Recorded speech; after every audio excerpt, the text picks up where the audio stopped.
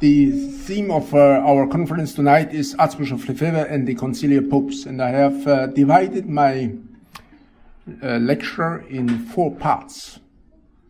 First of all, I would speak to you about St. Peter and his ministry of the Pope. In the second part, we would see the attitude of Archbishop LeFebvre towards the Conciliar Popes.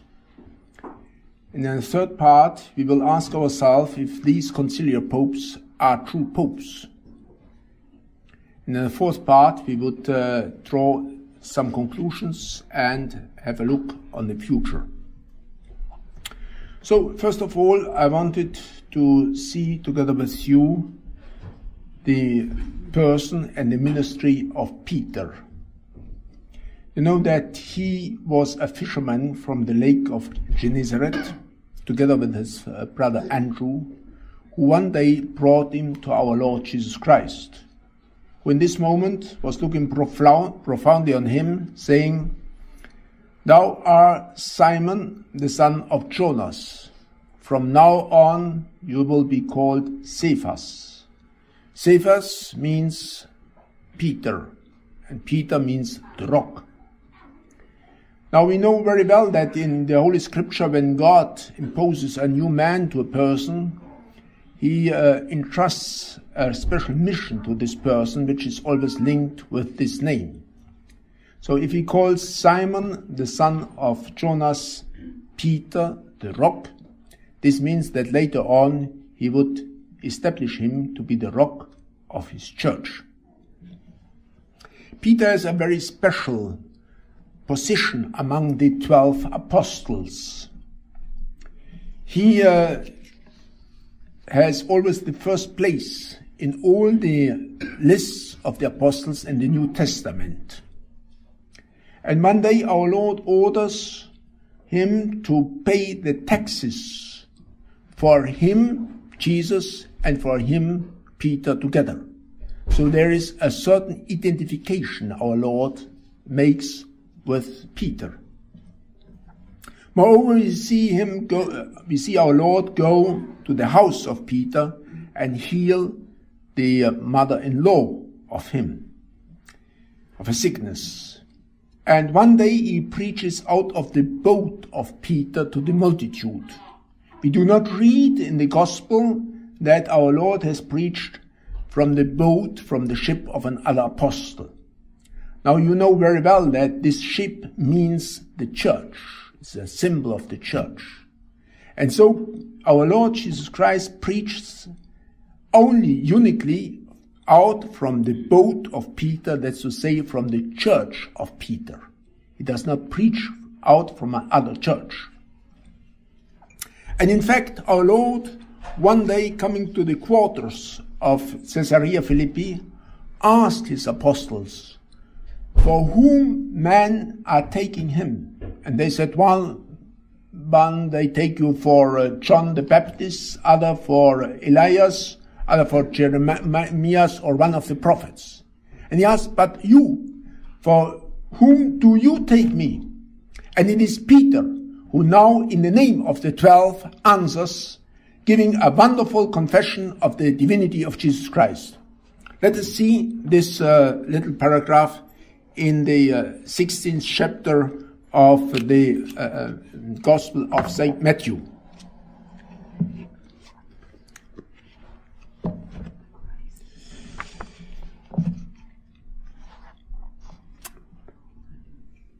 And Jesus came into the quarters of Caesarea Philippi, and he asked his disciples, saying, "Whom do men say that the Son of Man is?" But they said, "Some John the Baptist, and others Elias, and others Jeremias, or one of the prophets." Jesus says to them, "But whom do you say that I am?" Simon Peter answered and said, "Thou art Christ, the Son of the living God." And Jesus answering said to him, "Blessed art thou, Simon Bar-Jona, son of Jonas, because flesh and blood has not revealed it to thee, but my Father who is in heaven." So, what you have confessed is given, you were inspired in this confession of my divinity. You have said that I am the Son of the living God, and you are right. Now I also will tell you who are you. And I say to thee that thou art Peter, that's to say the rock. And upon this rock I will build my church, and the gates of hell shall not prevail against it. And I will give to thee the keys of the kingdom of heaven. And whatsoever thou shalt bind upon earth, it shall be bound also in heaven. And whatsoever thou shalt loose on earth, it shall be loosed also in heaven. So our Lord promises to Peter that one day he will give him the keys of the kingdom of heaven. He not yet gives him the keys now in this moment, but he promises that later on he would do so. And just before his passion, our Lord has prayed in a very special manner for Peter, which we do not read in the gospel that he has done for another apostle. It is related to us in St. Luke chapter 22. And the Lord said, Simon, Simon, behold, Satan hath desired to have you, that he may sift you as wheat. But I have prayed for thee, that thy faith fail not. Our Lord has prayed that the faith of Peter fail not. Now our Lord is praised as a man. Our Lord is God, but he's in the same way is a man. And he prays as man in his human nature, but his prayer will always be heard by the Father. It is infallibly heard. So the faith of Peter will not fail, because our Lord has prayed for him. And nevertheless, our Lord adds a very mysterious word. He says, and thou being once converted, confirm thy brethren. So if our Lord speaks about a conversion, that means that Peter one day might know a certain weakness, or may one day or one moment be not so faithful as he should. Once you are converted, then confirm thy brethren. That will be his task. So after the resurrection of our Lord, his passion and his resurrection, he meets in a very special manner once again Peter at this lake of Gennesaret. He meets some of his apostles who have caught fishes. We will still hear about this scenario a little bit later. And after he has taken a breakfast with them, then he addresses himself to Peter, asking him 3 times about his love. We read this in the Gospel of St. John, chapter 21. Jesus says to Simon Peter, Peter, son of John, lovest thou me more than these? He says to him, Yea, Lord, you know that I love thee. He says to him, feed my lambs.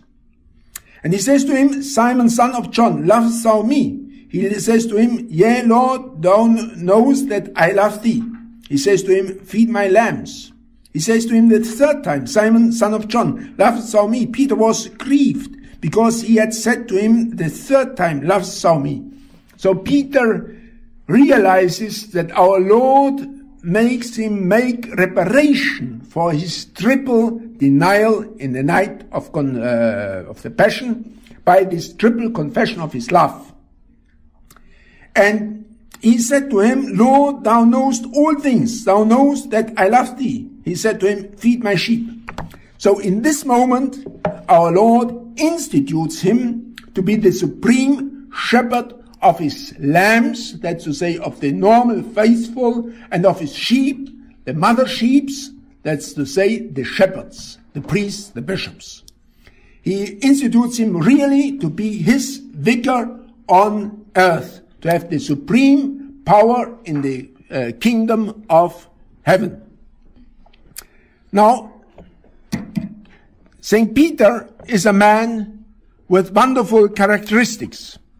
He's a man full of faithfulness, a man with an enormous devotion, a man with profound faith, a man full of charity and of love for his divine master. A charity and a love which goes so far that he says, if all the others, he says, will flee, I will stay with you. And I will even go to prison with you, and I am ready to die, to shed my blood with you and for you. So Peter has absolutely wonderful characteristics. Nevertheless, we must admit that Peter has also some weaknesses, which appear clearly in the gospel. The first weakness which appears is just after our Lord in the quarters of Caesarea Philippi has promised to Peter that he would hand him over the keys of the kingdom of heaven. Just in this moment afterwards, our Lord announces that he will go to his passion. Let us see what our Lord says to his disciples in this moment. From that time, Jesus began to show to his disciples that he must go to Jerusalem and suffer many things from the ancients and scribes and chief priests, and be put to death, and the third day rise again. So our Lord announces him that now the time has come to fulfill the mission of his Father and to die in great pain on a cross. And Peter, taking him, began to rebuke him, saying, Lord, be it far from thee. This shall not be unto thee.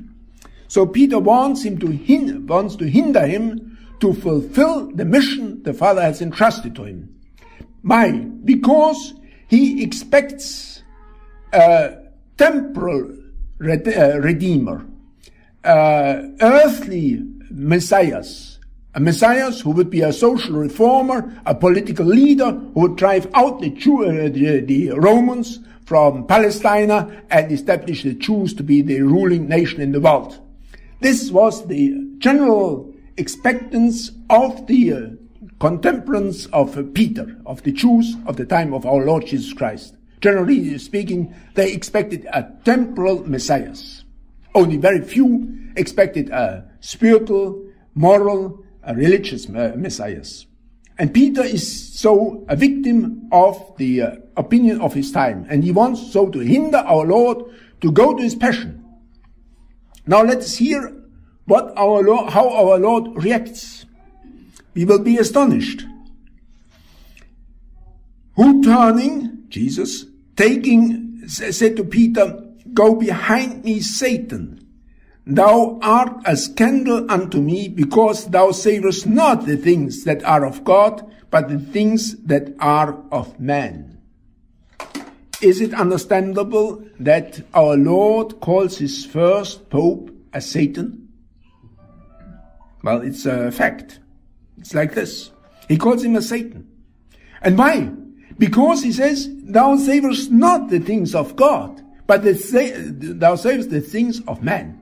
So we have a completely false expectance about the Messiah to come. That's the reason why he calls him a Satan. Very severe rebuke. Now, in the night of the Passion, once again, we see a certain weakness of Peter. Already in the garden, where he was taken after the institution of the Holy Eucharist and the priesthood in the cenacle, he was taken together with two other apostles, with John and the apostle whom Jesus loved, and with James, who would be the first martyr among the apostles.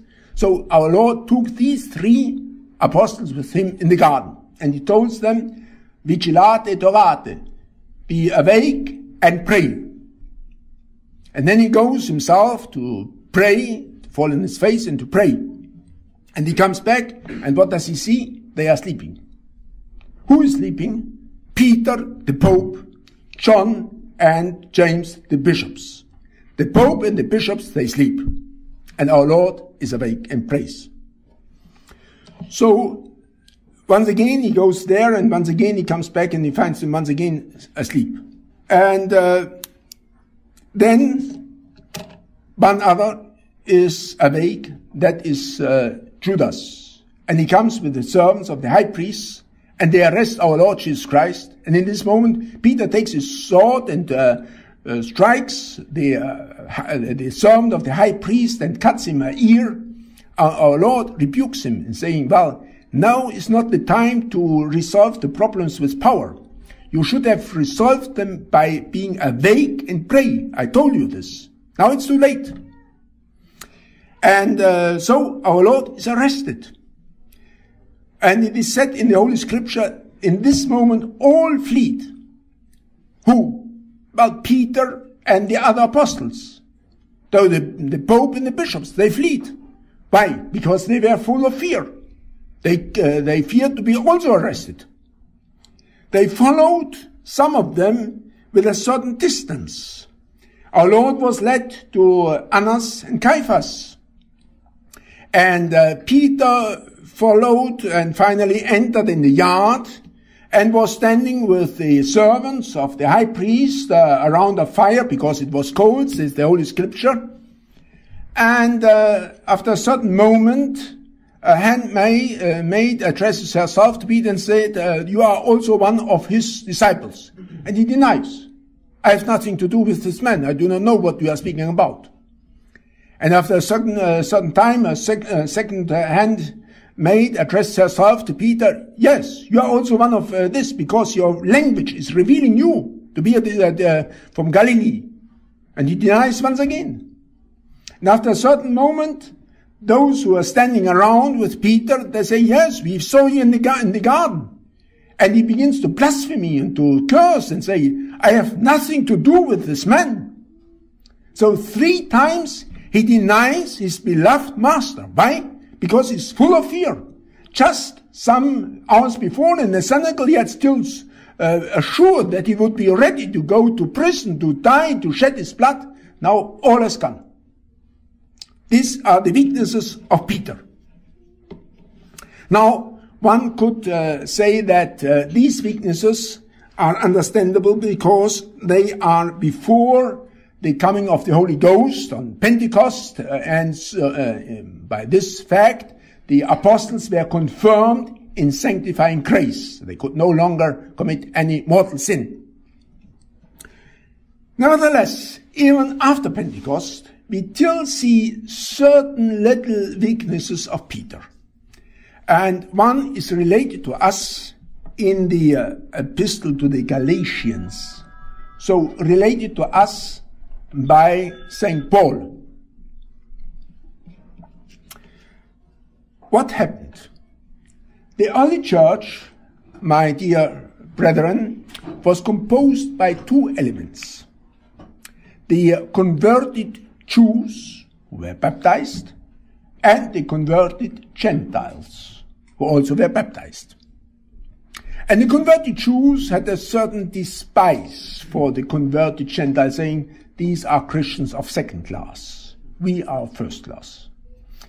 And the apostles had to gather in Jerusalem to discuss the question, and they decided that the Gentiles, the converted Gentiles, are of the same dignity as the converted Jews.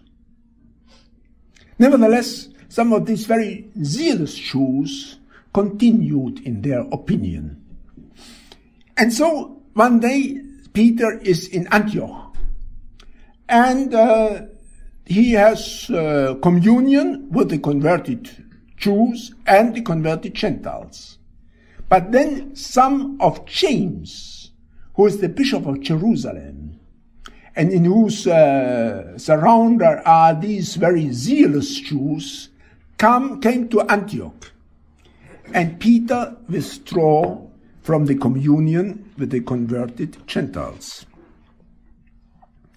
Let's see what St. Paul says us in the epistle to the Galatians, chapter 2. But when Cephas was come to Antioch, I withstood him to the face, because he was to be blamed. Now, who is Paul? Paul is an apostle. Paul is a bishop. Who is Peter? The Pope. So there is a bishop who withstands the Pope in the face. And why? Because he says he was to be blamed. And why is he to be blamed? Well, he explains. For before that some came from James, he had eat with the Gentiles. But when they were come, he withdrew and separated himself, fearing them who were of the circumcision. And to his dissimulation the rest of the Jews consented, so that Barnabas also was led by them into that dissimulation. But when I saw that they walked not uprightly unto the truth of the gospel, a very severe reproach.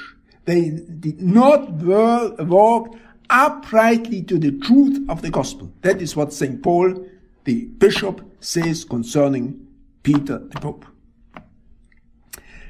I said to Cephas before them all, so publicly he rebukes him. If thou, being a Jew, livest after the manner of the Gentiles, and not as the Jews do, how dost thou compel the Gentiles to live as do the Jews?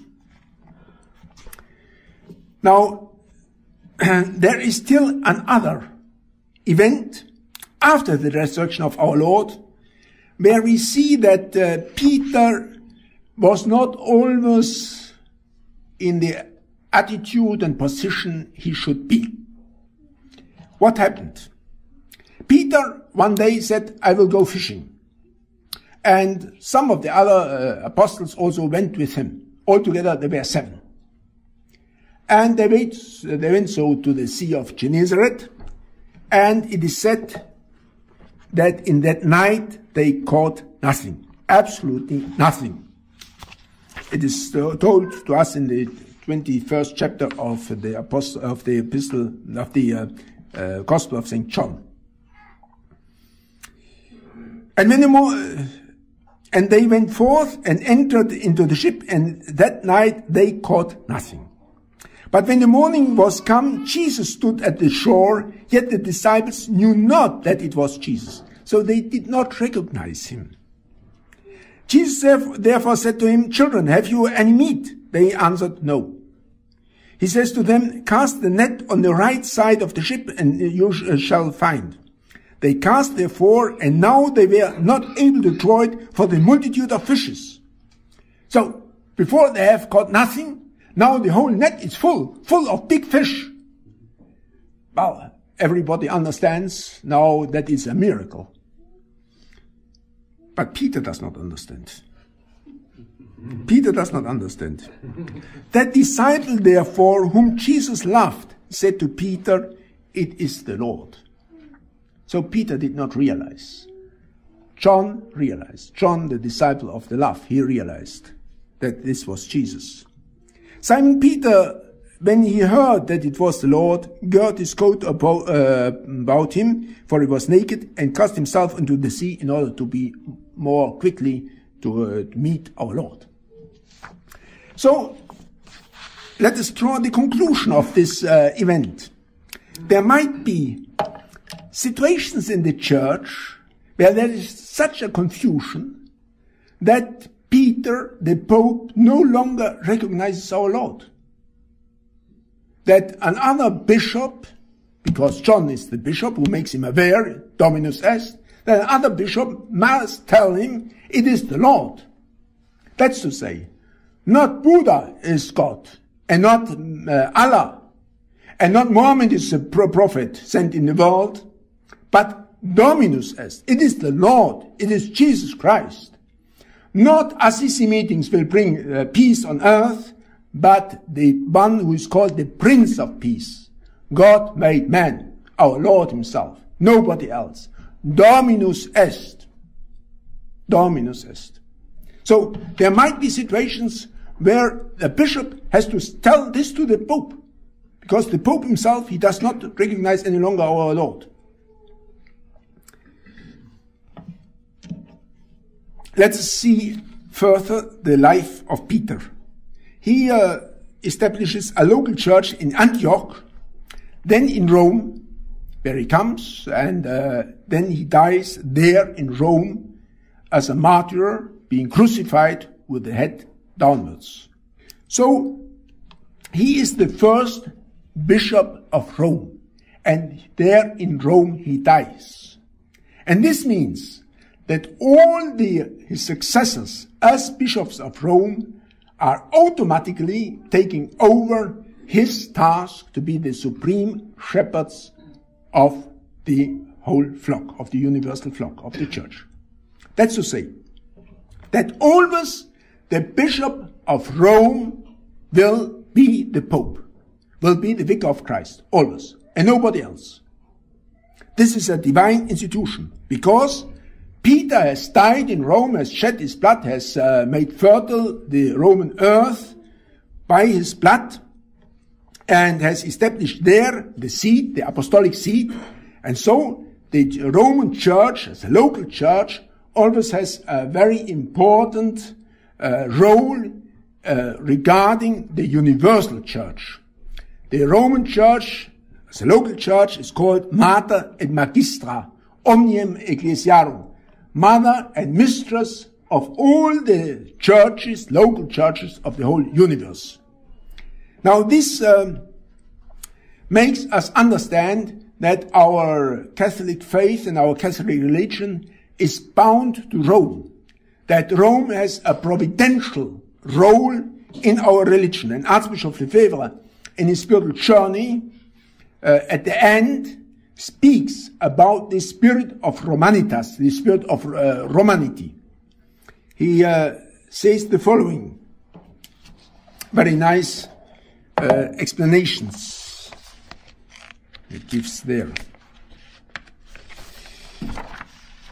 I believe I must add some words to draw the attention of our priests and our seminarians to the indisputable fact of the Roman influences on our spirituality, on our liturgy, and even on our theology.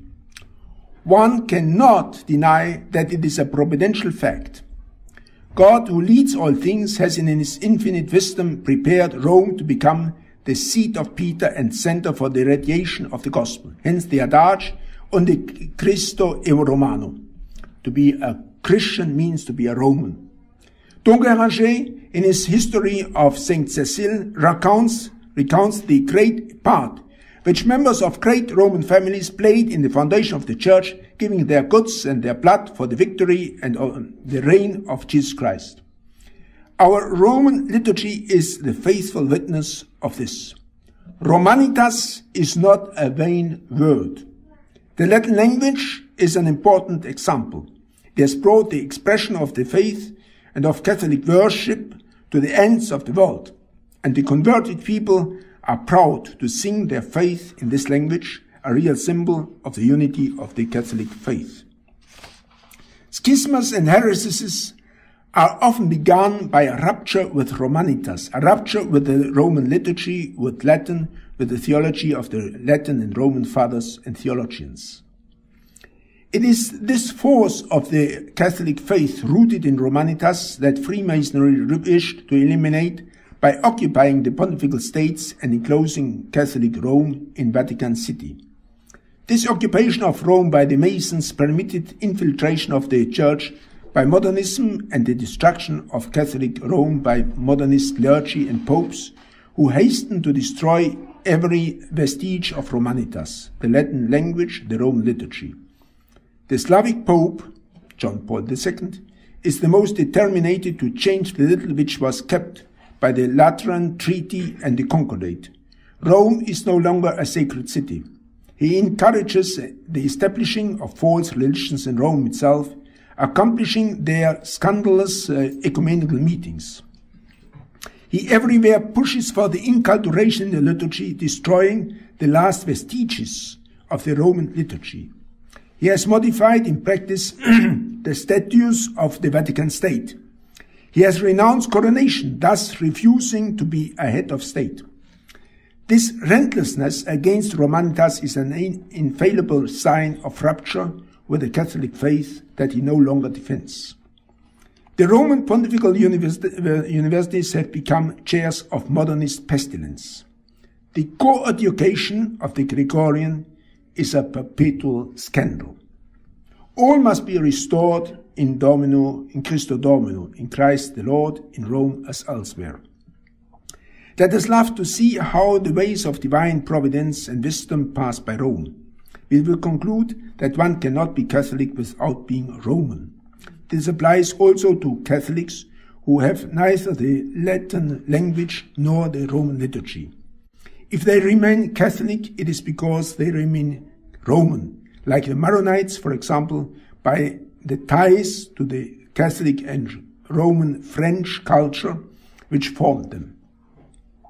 God willed that Christianity, cast in a certain way in the Roman mold, receive from it a vigorous and exceptional expansion. All is grace in the divine plan, and our divine Saviour disposes all as the Romans are said to act, that is, concilio et patientia, or suaviter et fortiter, with counsel and patience, sweetly and mightily. Ours is the duty to guard this Roman tradition desired by our Lord, as he wished us to have Mary as our mother. So, this is some explanations concerning the importance of Rome and the spirit of Romanitas. Now, let us still explain that the Pope, being the Bishop of Rome, is elected by the Roman clergy, because the cardinals are, in a certain way, the parish priests of Rome. Every cardinal has there his title church. And so, as it is always the use that normally the clergy elects its bishop, so they elect the Bishop of Rome. And so, being elected the Bishop of Rome, he becomes automatically the Pope, the successor of Peter and the Vicar of Christ. That's important that you see this. Now, Peter himself has, after his death, as a successor Linus. To him succeeds Cletus, then Clemens. All the popes in an uninterrupted succession till Benedict the 16th in our days. The 35 first popes all were martyrs, all shed their blood. But even after the Church has got its liberty under Constantine the Great, we see wonderful figures, personalities on the chair of Peter. So, for example, Leo the Great, who drove away from Rome Attila, the king of the Huns. Or, for example, Gregory the Great, who sent St. Augustine with 14 monks to the Anglo-Saxon to convert them. A wonderful shepherd of the universal church. Or Gregory VII, who withstood the German Emperor Henry IV in the question of establishing the bishops in the empire. Or Pius V, the Pope of Lepanto, the Pope who fought so the Muslims, the Pope of the Holy Rosary, the Pope of our Mass. Pius IX, the Pope of the Immaculate Conception, the Pope of the First Vatican Council, the Pope under whom so was given the definition of the infallibility of the Pope and the supreme jurisdiction of the Pope over the whole universal church. Pius X, Saint Pius X, who fought the modernists in the church. Pius XII, who fought against the neo-modernists in the church. We see all these wonderful figures, these wonderful persons, great theologians, very devoted shepherds. And there is no doubt that they have got this inheritance from Peter as his successors. Unfortunately, also the one or the other weakness of Peter passed over to the one or the other of his successors. So, for example, in the 10th century, which is called the Saeculum Obscurum, the dark century, because very unworthy popes were elected. They were brought to the seat of Peter by a mighty Roman family. We see this Saeculum Obscurum, this dark century, but we see here other things. Alexander VI, who was not a very virtuous man. Pope Liberius, who was not very strong in his government. It is the time of the Arian heresies. Arius, who denied the divinity of Jesus Christ, and Saint Athanasius, Bishop of Alexandria, who defended, to the contrary, the divinity of Jesus Christ. And because he was so good defender, he had to leave his episcopal seat 5 times. He was expelled. He was put to exile. And an Italian bishop conference, influenced by the spirit of the Arians, condemned Athanasius. And Pope Liberius, more or less, was on the side of this Italian bishop conference. So, then later on we see a more serious case. Pope Honorius, he governs the church from 625 to 638, so in the 7th century. And in this time, there are enormous theological discussions about our Lord, about his 2 natures. We already mentioned that he is true God and true man, the one and the other, 2 natures in him, united in the one person, the second person of the Holy Trinity. We call this the hypostatical union. Now, if he is true man, he has also a human will, a human energy. A human will, so he has 2 wills, a divine will and a human will, but the human will always will be submitted to the divine will completely. Nevertheless, he has a true human will. Now there are heretics who denied this, who said in our Lord there is only one will. They are called the monoteletes. Telos in Greek is the aim, the goal. So it's the energy. So they said that in our Lord is only one will. And Pope Honorius wrote a letter to one of these heretics and more or less approving him. Now a council, the 3rd Council of Constantinople, after the death of Honorius, condemned Honorius for this, saying Honorius is a heretic, and excommunicated him. They said Honorius has to be cut from the communion of the faithful. Pope Leo II, who followed this council, approved it, but not completely. He said, well, Honorius has favored heresy. He did not say he was a heretic, but he has favored heresy. But then he draws also the conclusion that is why he has to be cut from the communion of the faithful. So he approves the excommunication after the death. But let it be said very clearly, neither the council nor Pope Leo II say that Honorius was not a pope. They do not dispute this, they do not deny this, but they said they have, at least he has favored heresy.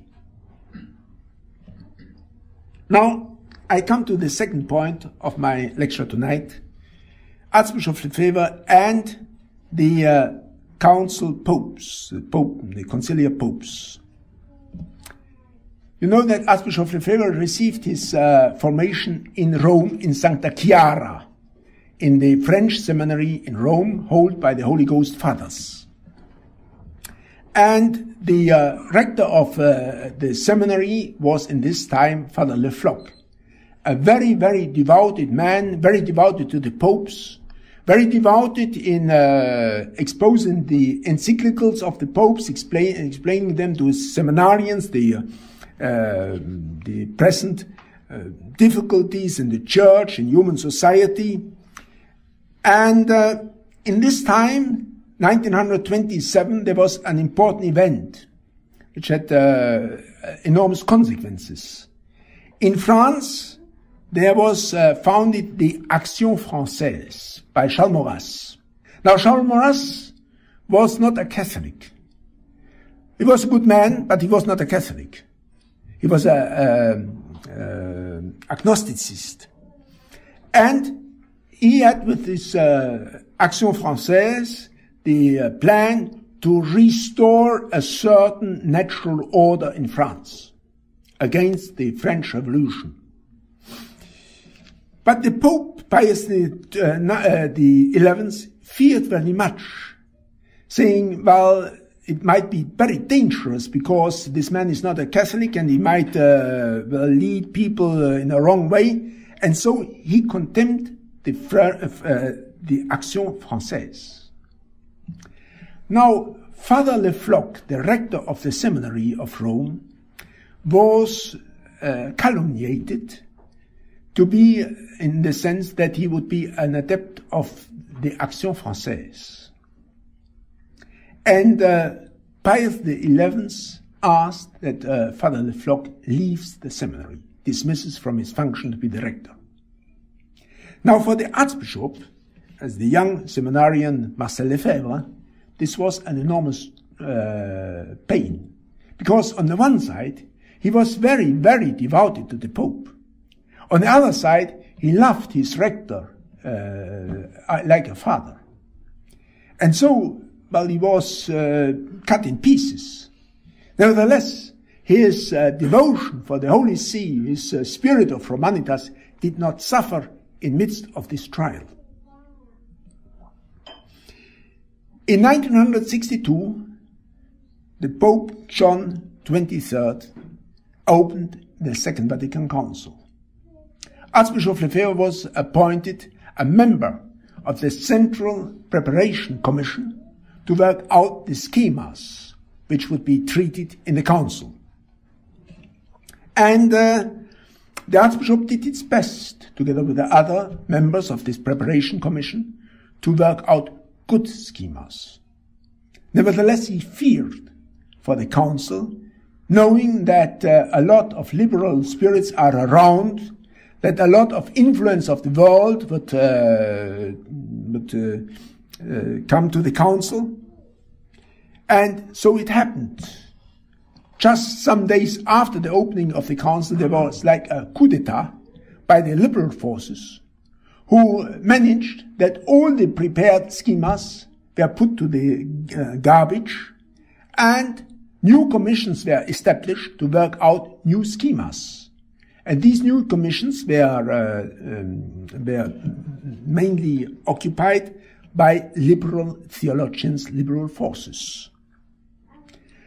Now the Archbishop himself, together with some other council fathers, founded a conservative group called the Cetus Internationalis Patrum, a group to defend the tradition of the Church in the Council, during the Council. Unfortunately, the popes, they were more on the side of the liberals in the Council. The Archbishop himself has explained us several times.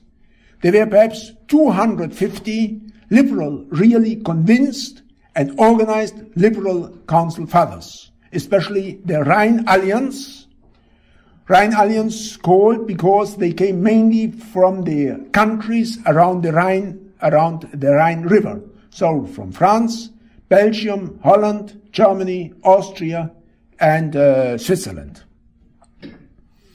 And he said, well, there was this group, and there were perhaps the same number of people in the Cetus, in the Nationalis Patrum, so conservative council fathers. The other 1,500, 2,000 council fathers, they were not very well aware. They did not know very well what was going on. So when they had to decide, they looked on the Pope, and they asked themselves, what is the attitude of the Pope? How does the Pope want to be that we vote? And when they saw that the Pope was favoring the liberals, well, they voted for the liberals. And so the liberals had finally the victory in the Council. So the 7th of December, 1965, one day before the closing of the Council, there was published the Declaration about Religious Liberty. Now, what does this decree, this document contain?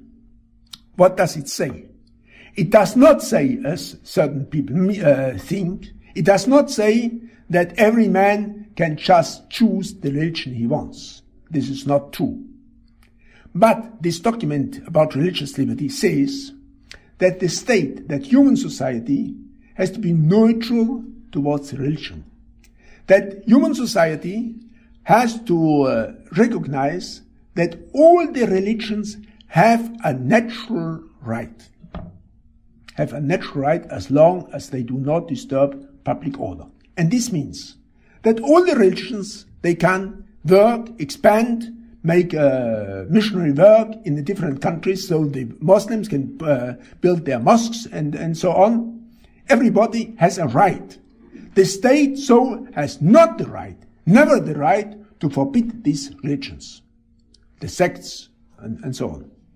Now, you see how much such a declaration is against the kingship of our Lord Jesus Christ in human society. Because our Lord is the only one.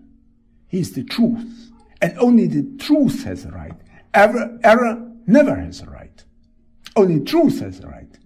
And it is even to a certain extent an implicit, not an explicit, but an implicit attack to the divinity of Jesus Christ, insofar as God is God not only in the private sphere, in the individuals, but He is also God everywhere, especially in the public order.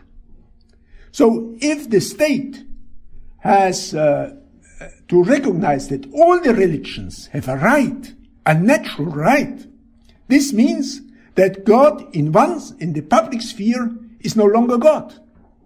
That there he has no longer the right to be uniquely present. That's what it says. So it's a very, very bad and very dangerous and declaration with a lot of consequences, because in the name of this document, religious liberty, all the Catholic states in the world, especially in South America, also Spain, Italy, were changed in laicistic states. That's to say, in states who from this time on recognized all the religions, and all the sects came in and made their work of conversion, and so brought people away from the faith. Millions of people have lost the faith because of this document. And the Archbishop himself put the question, but how is it possible that the Pope himself approves of such a document? In 1969, there was introduced the Novus Ordo Missae, the new liturgy, which is more Protestant than Catholic, at least very Protestantizing. And the Archbishop did not accept this new liturgy. He held to the old liturgy, continued to celebrate the old Mass. And once again he asked, how is it possible that the Pope himself approves of such a liturgy? He begins to attack these errors and these new orientations in the Church. Nevertheless, he is still very reserved in his attacks towards the Pope himself. Very reserved, very discreet. He just says, these things are poison. I don't take care who gives me this poison. I won't take it because it brings death to me. So I won't take it. I do not even put the question to me who gives me this poison, but I don't take it. Things change a little bit when in 1974, he has founded the Society St. Pius X officially in 1970, so 4 years later, 2 prelates come from Rome, ordered to make a canonical visit in Econ, to examine the seminary. And during this visit, they make very strange statements to themselves about the eternal truth, about the physical resurrection of our Lord Jesus Christ, about the well foundation of the celibacy for the clergy. Very strange statements. And the Archbishop was very upset about this. He went to Rome to protest against this visit. And there in Rome itself, he wrote a declaration where he lays down his attitude and his guidelines for the Society St. Pius X, for his own action. And this declaration of November the 21st, 974, is still our guideline in our days for our talks with Rome and our contacts with prelates and cardinals. And I wanted to read to you this declaration. We hold fast with all our heart and with all our soul to Catholic Rome, guardian of the Catholic faith and of the traditions necessary to preserve this faith, to eternal Rome, mistress of wisdom and truth. We refuse, on the other hand, and we have always refused to follow the Rome of neo-modernist and neo-Protestant tendencies, which were clearly evident in the Second Vatican Council and after the Council in all the reforms which issued from it. All these reforms, indeed, have contributed and are still contributing to the destruction of the Church, to the ruin of the priesthood, to the abolition of the sacrifice of the Mass and of the sacraments, to the disappearance of religious life, to a naturalist and Teilhardian teaching in universities, seminaries, and catechetics, a teaching derived from liberalism and Protestantism, many times condemned by the solemn magisterium of the Church. No authority, not even the highest in the hierarchy, you see, he makes a very, very discreet allusion. Not even the highest in the hierarchy can force us to abandon or diminish our Catholic faith, so clearly expressed and professed by the Church magisterium for 19 centuries.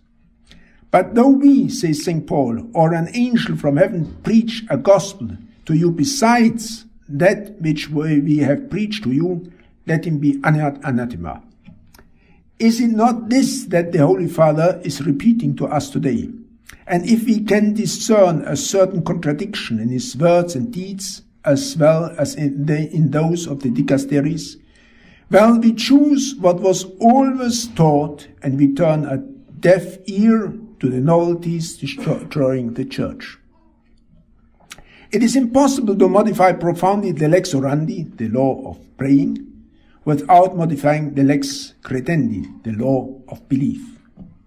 To the Novus Ordo Missae correspond a new catechism, a new priesthood, new seminaries, a charismatic Pentecostal church, all things opposed to orthodoxy and the perennial teaching of the Church. This reformation, born of liberalism and modernism, is poisoned through and through. It derives from heresy and ends in heresy, even if all its acts are not formally heretical. It is therefore impossible for any conscious and faithful Catholic to espouse this reformation or to submit to it in any way whatsoever. The only attitude of faithfulness to the Church and Catholic doctrine in view of our salvation is a categorical refusal to accept this reformation. That is why, without any spirit of rebellion, bitterness, or resentment, we pursue our work of forming priests. With the timeless magisterium as our guide, we are persuaded that we can render no greater service to the Holy Catholic Church, to the sovereign pontiff, and to posterity. That is why we hold fast to all that has been believed and practiced in the faith, morals, liturgy, teaching of the catechism, formation of the priest, and institution of the Church by the Church of all time. To all these things as codified in those books which saw day before the modernist influence of the Council. This we shall do until such time that the true light of tradition dissipates the darkness obscuring the sky of eternal Rome. By doing this, with the grace of God and the help of the Blessed Virgin Mary and that of St. Joseph and St. Pius X, we are assured of remaining faithful to the Roman Catholic Church and to all the successors of Peter, and of being the faithful dispensers of the mysteries of our Lord Jesus Christ in the Holy Ghost. So these are the words of Archbishop LeFebvre in his historical declaration. Already in this time, there were people who invited the Archbishop to break with Rome, especially Father Denard, a priest from France. He said, you have to break with this Rome. You have no longer to go to Rome to have any contact with these people. And the Archbishop answered Father Denard, let it be known that if one bishop does not break with Rome, I am this bishop.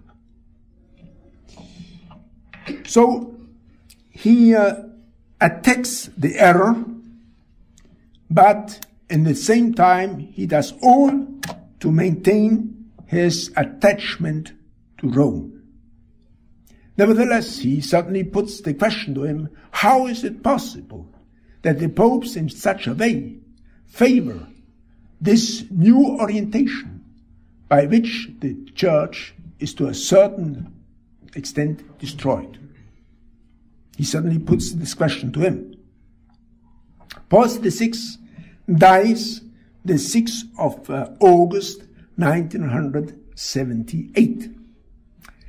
The Archbishop doubts one moment about the legitimaity of the election which follows, because the cardinals over 80 years are excluded from the conclave. And the Archbishop says it is a natural right that these cardinals have a voice, have a vote in the conclave. But when he sees then that the whole church, and especially the Roman Church, and including the cardinals who were excluded from the conclave, accept this vote, accept this new Pope, John Paul, the Pope Luciani, well, he has no longer any doubt. He says, well, he is really the Pope. This new Pope, Luciani, John Paul I, refuses coronation. Moreover, he says that only during the council he has understood religious liberty in another way as he understood it before the council. Before the council he thought that only truth has a right. Now he understands things in another way. So he has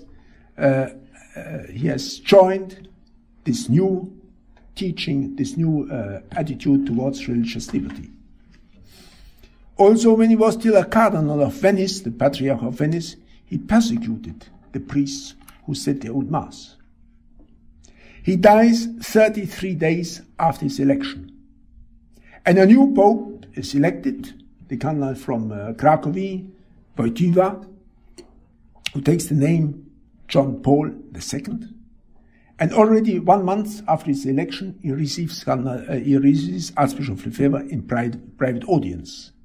And he puts 3 questions to him, which are very characteristic. First question, it is said that you are against the Pope. And the Archbishop said, well, I'm not against the Pope at all. I accept fully the decree of papacy, how it was defined in the First Vatican Council in the decree Pastor Aeternus. Fine, the Pope was satisfied. Second point, it is said that you are against the Second Vatican Council. And the Archbishop said, well, I accept the Council interpreted in the light of tradition. And in the mind of the Archbishop, he did not express this, but in the mind of the Archbishop, it was always like this, that tradition is the criterion for the Council. What is conform with tradition can stand, can stay. What is ambiguous must be brought to clarification by the light of tradition. What is against tradition has to be eliminated. So the Pope was satisfied with his declaration, I accept the Council in the light of tradition. And finally, third question, it is said that you are against the new liturgy. And the Archbishop said, yes, I maintain in all my houses the old liturgy, that is true. And the Pope says, well, that is not a question of doctrine, it is just a question of discipline. So you will clarify this with Cardinal Schäper, who was the head of the Congregation of Faith in this time.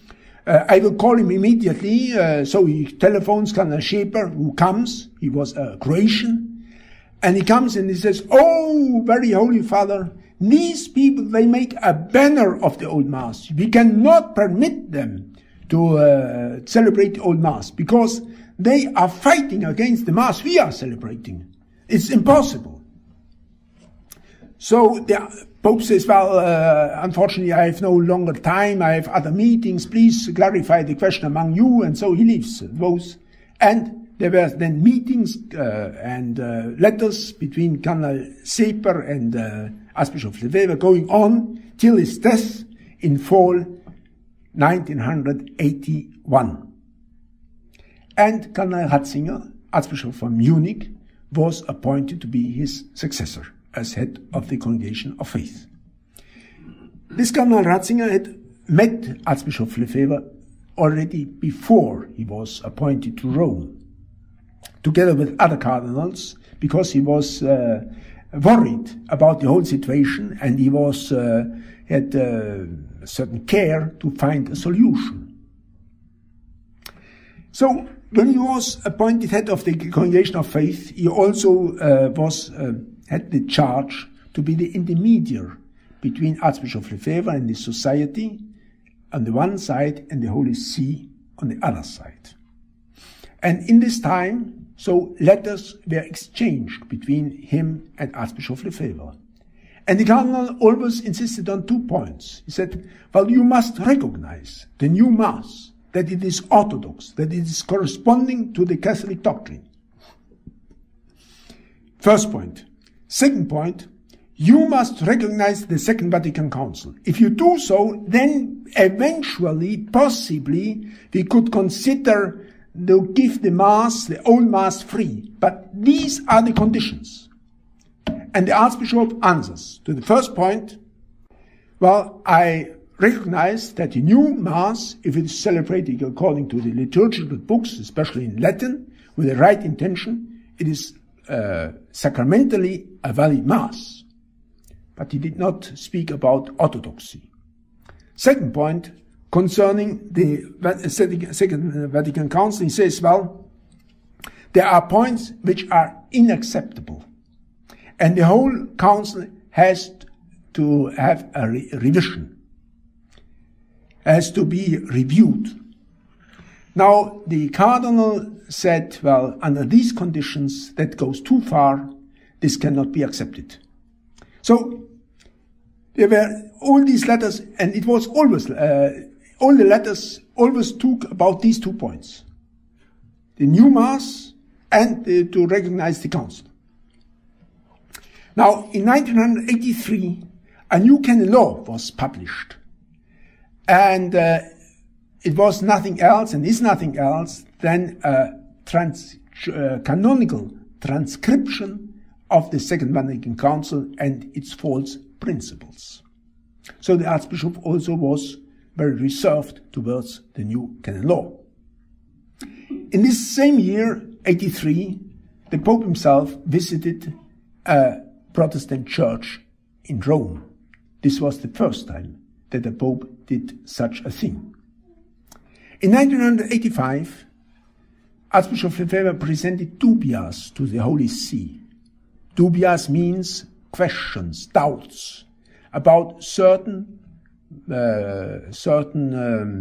positions of the Second Vatican Council, certain decrees of the Second Vatican Council, especially religious liberty. How is it possible that Pius IX condemns religious liberty, and all the popes, especially after the French Revolution, and that the Second Vatican Council proclaims religious liberty? How to reconcile these 2 things? And he receives a answer from Rome, which says that, well, in temporal things there is a certain neutrality. The state cannot recognize which is the true religion. The state cannot recognize which is the true religion. Now, who is the state? The state are the statements. It's the men of the state. Now, the First Vatican Council states very clearly that men can recognize God and can recognize what is the true religion. So the state has the possibility to recognize what is the true religion. So this answer is absolutely, once again, against what the Church has taught. So the Archbishop was not satisfied at all. He was even very upset. In the year after, in 1986, the Pope announced the Assisi meeting with all the religious leaders of the world for a prayer for peace in Assisi for the 27th of October. And the Archbishop saw in this event, in this announcement, in this event, an attack against the first commandment of God: thou shalt only worship one God, recognize, adore one God, and against the first article of our creed, Credo in unum Deum, I believe in one God. And this God is the God of the revelation, is the Holy Trinity, because there is no other God. And so the Archbishop began to criticize, to attack publicly in sermons this new orientation and the Pope himself, saying more or less what St. Paul has said to St. Peter in Antioch: you are not walking upright to the truth of the gospel, uprightly to the truth of the gospel. He attacked very, very severely, and he said, well, it is quite possible that one day these popes are, the Pope of, especially the Pope of Assisi, they are judged by the Church and they are declared that they have favored heresy, that they are condemned. So when he saw all this, he had no hope that in a near future the Roman authorities would return to sound tradition. That is why in 1988 he consecrated the 4 bishops. These 4 bishops, whom he consecrated as auxiliary bishops, that's to say, he did not give them any jurisdiction. This can only be done by the Pope himself. But he wanted that these bishops give the ordination to our seminarians and give the confirmation, the sacrament of confirmation, to the children of our faithful. And he did this out of the case of necessity. That's to say, because in the Church it is essential that the true Mass is preserved, the true Catholic Mass, and that this true Catholic Mass only can be celebrated by priests, and that priests only can be there if they are ordained by Catholic bishops. That is why we have to have some Catholic bishops. That was the reasoning of the Archbishop. And so the case of necessity is not on the side of the society in Pius X, but it's of the side of the Church, of the universal Church. And so the Archbishop consecrated these 4 bishops. Now I come to the third point of my lecture tonight, to the question, are these conciliar popes true popes? I put this question because, you know, there are here and there little groups or persons or individuals in Canada, in the United States, but also in Europe, in France, Germany, Switzerland, Austria, who claim that these conciliar bishops, popes, are no popes at all. That the see of Peter is vacant. That is why they are called sede vacantis. Sede vacantis. The see of Peter is vacant, is empty. The man who is sitting on the seat, they say, is not the Pope. Some even go so far to say it is the Antichrist. Fine. Now, I will immediately answer to the question and give then the arguments for my answer. Yes, these popes are canonically speaking true popes. And I will give you now the reasons why we have to hold them that they are true popes. First argument, the church is built on Peter, so our Lord has instituted it. And nobody can change this. What God has instituted, no man can change it. It's a divine institution. And our Lord has said that he built his church on Peter. That's to say that Peter is the foundation. Now, if a building has no foundation, the building crashes, falls in pieces, falls together. And so there is no church thinkable without Peter, without the Pope. The church necessarily has the Pope. And this is also confirmed by the First Vatican Council, who says that the church till the end will have a Pope. That Peter till the end will have successors. First argument so. You cannot imagine a church without the Pope. And this is a divine institution. Second point. The church is, apart the fact that it's a divine institution, also a human society. It is carried by men. But every human society has necessarily an authority, a head. So also the church. And this head is the binding element of unity. If there is no authority in a society, all falls in pieces. So we see it in the Orthodox Church, where all these, the Orthodox Church, which is separated in a lot of national churches in the different countries. They have no central authority. The church has to have authority. It is, and this authority, the Pope, is the causa efficiens, speaking in philosophical terms. The causa efficiens is the efficient cause, which holds together. Second reason. Third reason, the church is a visible body. Now, this question, if you have a Pope or have not a Pope, is very essential for us, for every Catholic. And so every devoted Catholic would certainly know, devoted, faithful Catholic would certainly know if there is a Pope or is not a Pope. Now, these people who claim that there is no Pope, they do not agree among them from what moment on there is no Pope. One of them say, well, with the death of Pius XII, there is no longer any Pope. From 1958, the 9th of October 58 on, there is no longer any Pope. Others say, no, only later on, with the Council, there is no longer any Pope. Others say, no, with the introduction of the Novus Ordo Missae, there is no longer any Pope. Others say with the Assisi meeting, or when the Pope refused to be crowned, and so on.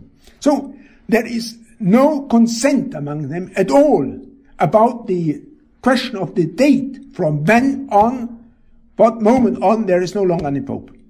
But this proves that there is no event so evident for every devoted Catholic that there from this moment on is no Pope. There is no such event, and so it did not happen. That's the conclusion. There is no such an event which shows clearly from this moment on we have no longer any Pope. The fourth point would be the following. If the Pope is not the Pope, then the residential bishops are no legitimate bishops. They are bishops according to their consecration, but they have no jurisdiction. Now, all the residential bishops in our time are appointed by Paul VI, by John Paul II, and by Benedict XVI. There's no longer any as a residential bishop. And this means that if all these residential bishops of today are no legitimate bishops, then the church has collapsed. Church has collapsed. And this means that the gates of hell have prevailed against her, against the promise of our Lord. It's against the promise of our Lord.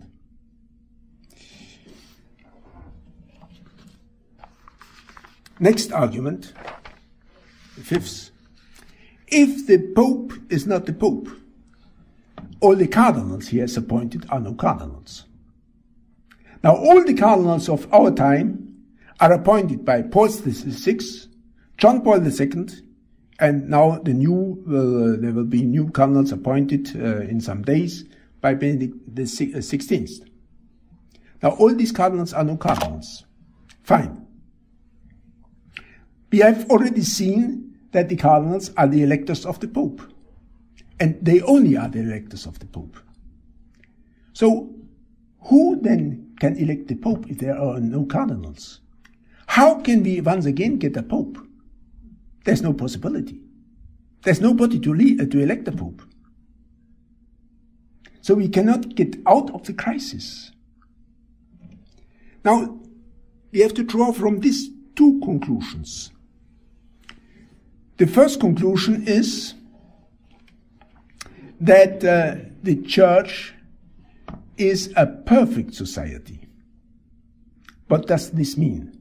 This does not mean that the Church, the members of the Church are all perfect. No, this means that it has always the possibility to reach its aim by its own means. That means that the society is perfect. A family is not a perfect society. Why not? Because a family needs help from outside, the doctor and protection of the state and what do I know. So a family is not a perfect society. But the state is a perfect society and the church is a perfect society. And this means that the state can reach its own aim, the welfare of the citizens, by its own means. And this means that the church is a perfect society because it can reach its aim by its own means to sanctify the souls and to carry on its mission in the world, to have a pope and to elect the pope. And so this is done by the cardinals. Now, the fact that the church is a perfect society is essential for its constitution. That's a dogma. It's a truth. It's a church is as a mystical body. It's absolutely perfect. It's a perfect society. Now, if the church, if the cardinals, all the cardinals are no longer any cardinals, but so the church has no longer the possibility to reach its aim in electing a pope. It's against this fact that the church is a perfect society. It's against the constitution of the church. That's the first conclusion. Second conclusion. See, these people, they see that the church, they see that the cardinals are no cardinals according to their vision of things. So, how can the church though become once again a pope? Well, they say, the one say, we are living in the end of the times, in the apocalypse, and there the church no longer needs a pope. There are some of them. Others, they say, no, well, our Lord Jesus Christ himself will interfere and give us a pope. But this means that the church herself has not the means, has no longer the means to achieve its aim. So, you see, now wrong is this position. Sixth argument. I think we have not the task and the mission to judge the Pope, but we have the mission and the charge to preserve the faith, to stay Catholics. That is our what we have to do, our duty. Prima sedes a nemine judicatur, says one of the canons in the canon law. The first seat is by nobody judged. It is God who judges the Pope, but not the faithful, neither a bishop or a cardinal, and even not a council. Cannot judge the Pope. They can criticize the Pope, they can correct the Pope, they can withstand the Pope to the face, as St. Paul has done towards St. Peter, but they are not his judge.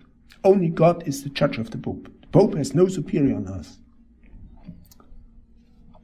Moreover, next argument, you see that our Lord in the Gospel says that one recognizes the tree according to its fruits.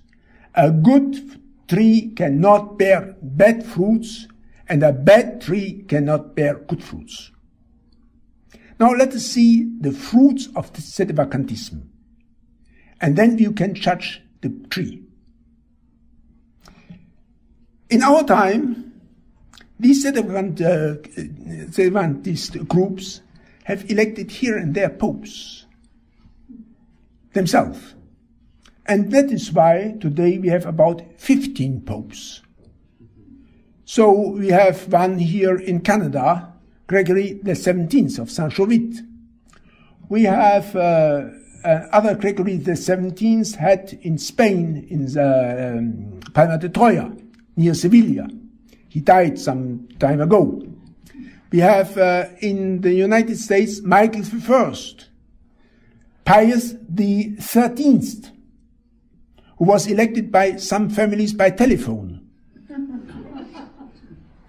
You have in France Peter II. In England, Linus II. And certainly there are still quite a lot others around.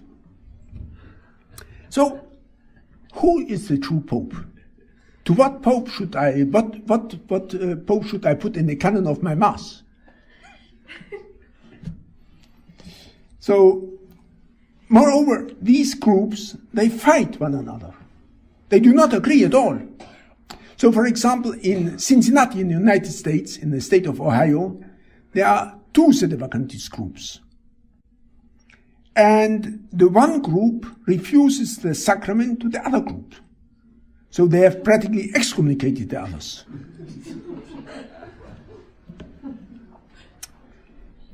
Moreover,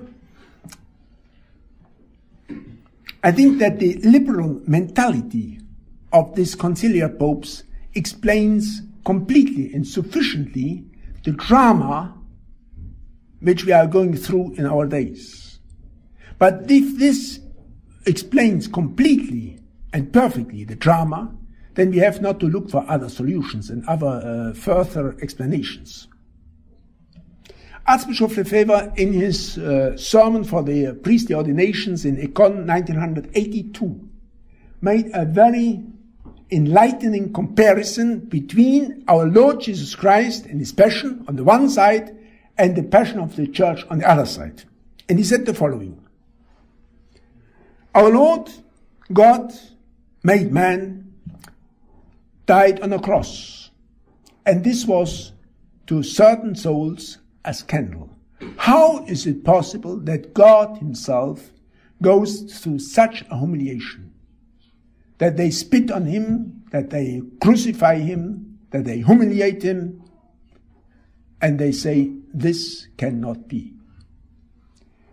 And so they say, he was not God. These are the Arians.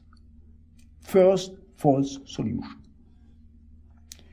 And the others say, yes, we see all this, what is going on, but we must admit that he has declared himself to be God. He has proved this by miracles. And so we cannot deny that he is God. But what about this suffering and this humiliation? This can only be in appearance. This cannot be in reality. They deny the humanity of Jesus Christ. They say this is only an appearance. It appears to us, it is not real. These are the Docetes and the Manichaeans, who denied the divinity, the humanity of Jesus Christ. And the Archbishop now makes the application to the Church and says, in the time of Pius XII, nobody would have thought that it is possible that the Church goes through such a crisis, through such a decline of the faith, through such a terrible tragedy. But we see the fact. And we see also that these bad orientations come from Rome himself, and that the popes contribute to this. And so the people are scandalized. And so one part of the people, they say, this cannot be. So the popes cannot be the pope. Impossible. Others say, well, we cannot deny that these things come from Rome, and the popes are always the popes, and the popes are infallible. We know this very well. And so the conclusion is that these things cannot be bad. They are only in appearance bad. As our Lord, says the Manichaeans, only had in appearance suffered on a cross. It was not reality. And so these things appear to us to be bad. In reality, they must be good because they come from the Pope. And so these people, these are the society, Saint Peter, and the other communities of Ecclesia Dei, who do not want to attack the council, who want not to see reality, and they swallow the poison. They swallow the poison. What is the attitude of the Archbishop? He says, on the one side, we have to preserve the faith and to refuse the errors at any cost. On the other side, we have to be faithful and attached to the See of Peter, even if there it is occupied by popes who are not very good, who are heirs of the weaknesses of Peter. And so he says, neither modernist or liberal on the other one side, nor schismatic on the other side, but Catholic, Roman Catholic. And he says, our way is like a narrow path on a high mountain, on the summit of a mountain, with an abyss on the one side and an abyss on the other side. It is very easy to say the Pope is not the Pope. You see all these bad things, this cannot be, so the Pope is not the Pope. On the other side, it is very easy to say, since these things come from Rome, so we have to accept them. No, there's the Archbishop. We have to refuse what is poison, have to hold to the truth and to the tradition of the Church, but we have on the other side be faithful to and attached to the See of Peter, to Rome, the eternal Rome. And it seems that Rome, step by step, in very little steps, well, recognizes slowly that our way is the true one. In the audience, our Superior General Bishop LeFebvre had the 29th of August with Benedict XVI. The Pope himself spoke about Archbishop LeFebvre as this venerable Archbishop LeFebvre. This venerable Archbishop LeFebvre. And he called him a man of the universal church. This is a very high praise. Now, I come to the fourth point. Conclusions, expectations, the situation today. I think that the present Pope, Benedict XVI, is unfortunately still a very convinced man of the Second Vatican Council. So he proved himself in the audience the 29th of August. So he proved himself still more in the address he gave to the Roman Curia the 22nd of December, just some days before Christmas. And he says that the solution of our time is to give the right interpretation for the accounts, to understand the accounts in the right way. And this is, he says, to understand it according to the intention of the Council Fathers and to the decrees itself. And one key document, he says, in this is religious liberty. Religious liberty. And he defends religious liberty very strongly. Now, in this point, my dear friends, we cannot agree with him, unfortunately. There are two major difficulties in our agreement with Rome. First of all, religious liberty. Secondly, the ecumenism as it is practiced in our days. We cannot agree with all these meetings with the different religious leaders. And we asked the Pope, Very Holy Father, you want to be the successor of Peter. You are the successor of Peter, certainly. But you must show yourself to be the successor of St. Peter. Now, St. Peter, the day of Pentecost, when after the coming of the Holy Ghost, the Jews were gathered around the cenacle, had a very long sermon held to the Jews, which brought them to the contrition. And so they asked the apostles, and especially St. Peter, what have we to do, brethren, in order to be saved? And St. Peter says, well, if you want to be saved, you have to do three things. You have to repent your sins, convert yourself, first point. Secondly, you have to believe in Jesus Christ and his divinity. And thirdly, you have to be baptized. Otherwise, no salvation. Very Holy Father, if when you meet these religious leaders, Muslims, Hindus, Jews, Buddhists, whatsoever, it would be very good to tell them this. My dear friends, if you want to be saved, three conditions. Repent your sins, believe in Jesus Christ, and make yourself baptized. Otherwise, no salvation. I'm quite sure that the ecumenical meetings would come very soon to a stop. Now, it seems to us that the present situation of the Pope is a little bit in comparison with St. Peter.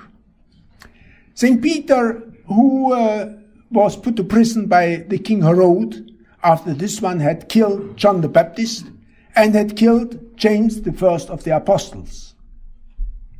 And he also wanted to kill Peter, so he put him to prison. And then it was said in the Holy Scripture that the whole time the church, the universal church, was praying unceasingly for him. And so Peter was freed from the prison in the night by an angel, and so escaped to the hand of Herod. It seems to me that also the council popes, and including Benedict XVI, are like in a spiritual prison, in the prison of this conciliar ideology, and that the universal church has to pray for him, that he might be freed by an angel. I do not know who would be this angel, but certainly he must be freed. We also have the idea that this pope is more or less a pope of transition. He will not be, certainly not be, the great pope of the reform, which is so necessary for the church. And this by four reasons. First of all, because he himself is filled up with the modern ideas. Secondly, because he is not a man of government. He is not the tough leader. He is a man of arts, a very kind person, well cultivated, but he is not the one who really pushes through a reform. Third point, third reason, is that the present Pope, well, if you suppose that he wants to bring a reform, will meet a lot of resistance, a lot of obstacles, because all the key positions in the church are occupied by liberal forces, And they do all to make void a reform. They do not accept this. And the fourth reason would be that if you want to make a reform in the church, you have to have the people to do this on the spot, in the dioceses, in the different countries. But where are these people? Where are the great theologians? Where are the strong bishops? Where are the holy cardinals? We do not see them today. So it is impossible. It's really impossible. The Pope has not the man to bring up reform. It's impossible. Nevertheless, I think we can expect 2 points from him. First point, that he gives a certain consideration to the liturgy. He is very unsatisfied with the state of the liturgy today. He has expressed this in numerous articles, books, letters. And certainly he would be ready to give at least a certain freedom to the old traditional Mass. And this would already be an enormous step, because it would change the climate in the Church. It would not be the ultimate solution, but it would help to bring the ultimate solution. So there are rumors going around. Rumors can be right, rumors can be wrong, can be false. There are rumors going wrong that he would be ready to give at least the old Mass free for the private celebration. Second point, we could perhaps expect the one or the other good appointment which he makes, perhaps even among bad appointments. I think that to appoint Archbishop LeFebvre as the head of the Congregation of the Faith was of the second sort.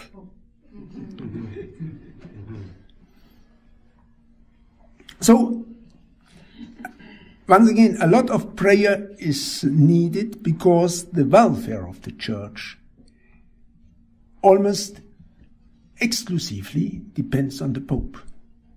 A good Pope brings a true reform. A good Pope is an enormous blessing for the Church and for the salvation of the souls.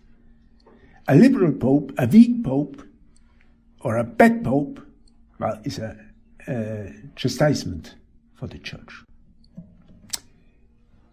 Now, till the question, why are we going to Rome? Why are we speaking with cardinals? Why do we discuss? Bishop LeFebvre was the 15th of November in Rome, spoke several hours with Cardinal Castelnuovo. Why those meetings? Because on the one side, we want to give witness of the tradition of the Church. We want to show that there is only one way out of the crisis. That is the solution which Archbishop LeFebvre himself has showed by his own life, by his teaching, and by what he has founded. There is no other solution. So, on the one side and on the other side, we want to convince these people to return to sound tradition. We want also to be missionaries towards these members of the hierarchy. And these efforts certainly bear the one or the other fruit. So, for example, Cardinal Castelnuovo in Trentagiorni, which is a bulletin given out in Italian language, but also in English, 30 days is the title in English, in French, in German, in the issue of the month of October last year, said that the consecration of the bishops done by Archbishop LeFebvre does not constitute a formal schisma. So there is no schisma at all, contrary to what they have pretended during years. Well, we always knew that there is no schisma, but it is good to hear this from the mouth of Rome itself. Also, he said that the Society St. Pius X, contrary to all the rumors, is not out of the Church. Well, if it is not out of the Church, it is in the Church. Once again, that is, we almost knew this, that we are not out of the Church, that we are in the Church. But once again, it's good to hear this from the mouth of a cardinal. So, I think, my dear friends, our task altogether is to work, to pray, to make sacrifices, to spend now this Lent time as really a time of penance and of interior renewal for the restoration of the Church. Cardinal Stickler, who was the librarian during years in Rome, told one day to me, there is no question that one day the Second Vatican Council has to be reviewed. There has to be a revision of the Council. He saw it very clearly. And this is what we are working for. We want to re-establish, according to our means and possibilities, which are very weak, a little Christianity, gathering the families around our altars, establishing schools, Catholic schools. We want, according to our weak possibilities, be in friendship with young religious communities, monasteries, convents. There are about 30 communities, religious communities, in friendship with us, who go the same way. We want to form our priests, our young seminarians, to be true priests. We are working for parishes. We are working for a Christian society.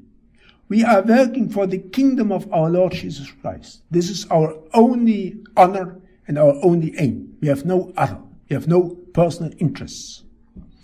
This is what we are doing. This is what we want. We do not know if we see the fruits of all these efforts and labors. But this is not the important point.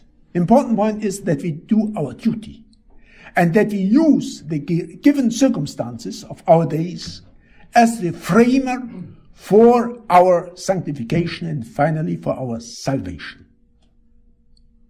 We must save us in this situation and not dream of another situation. God has put it in this concrete situation. Put us in this concrete situation.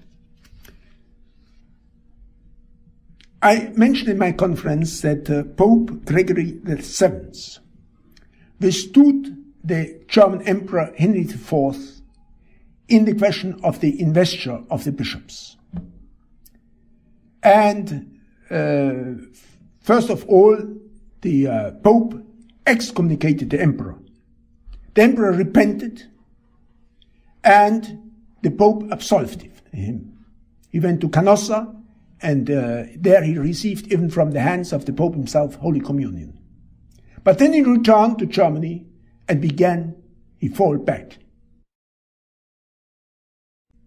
And he once again reinstituted the bishops.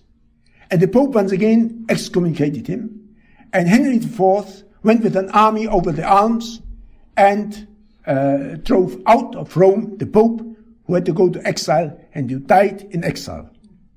He did not see the fruits of all his labors, of all his sufferings, but by his courageous action, he won the liberty for the Church. Afterwards, the Church got its liberty. He died with these words on his lips: I have loved justice, and I have hated injustice. That is why I die in exile. Thank you very much.